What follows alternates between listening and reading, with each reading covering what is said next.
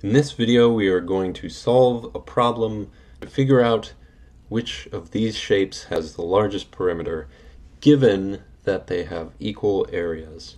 This problem came from brilliant.org. This is the URL here, and that's their logo. Specifically, these are an equilateral triangle, a circle, and a square, and they all have equal areas.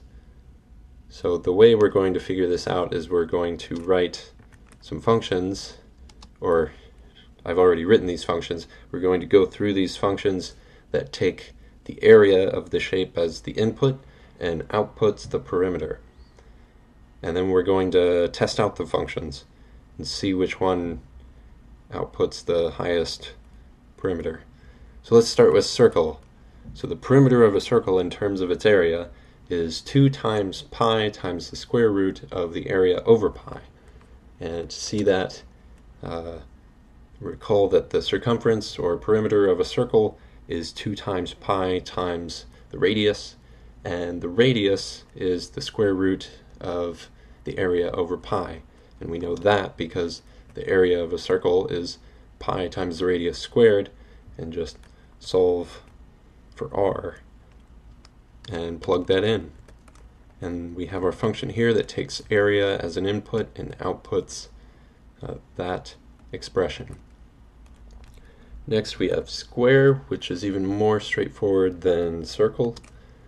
So the perimeter of a square is just 4 times the length of the side, and the area is the side squared, which means that the side is the square root of the area, and that's what we have here.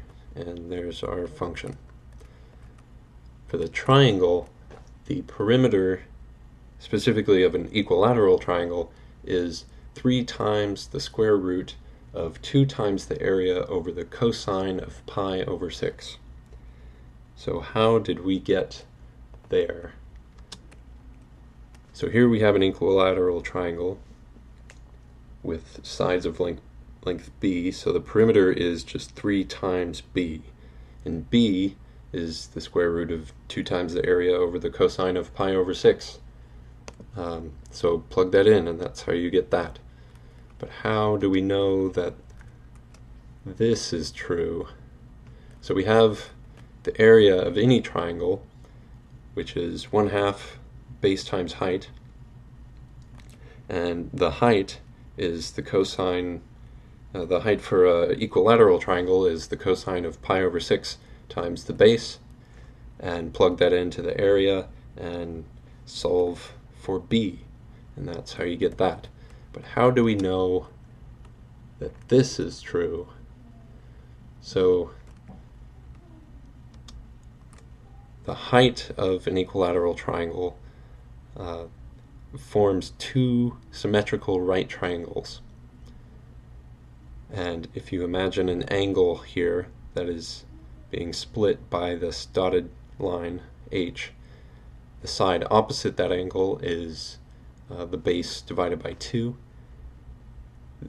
The adjacent side is the height, and the hypotenuse is the base. So the angle, the theta, of that right triangle, of each of those 2 symmetrical right triangles, is pi over 6, which means that the cosine of pi over 6 is equal to h over b, and multiply both sides by b, you get h is cosine of pi over 6 times b. And how do we know that this angle is pi over 6? So if we zoom into the angle where h splits it down the middle, we know that this original angle is pi over 3, and since this is symmetrical, we know that it's split in half. So 1/2 of pi over 3 is pi over 6. How do we know that each angle is pi over 3? So the sum of the angles of any triangle is pi radians, or half a turn, and triangles have 3 angles, and equilateral triangles have equal angles, so we just divide by 3. So that's how we know that.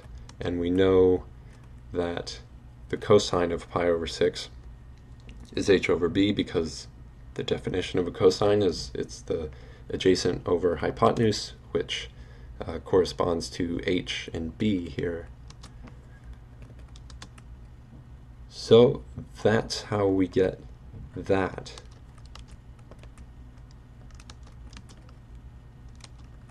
And finally, we have our function that takes the area as input and outputs the perimeter.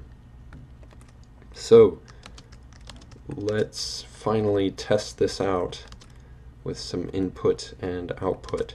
So for each of the functions here, I'm calling each of those functions in the output here, passing in the input, which is defined here. So as we change the input, the output changes accordingly. And we can see that the triangle has the highest, which is also confirmed here, where we're looking at the name of the max output. So we have solved the problem, and thus concludes this video.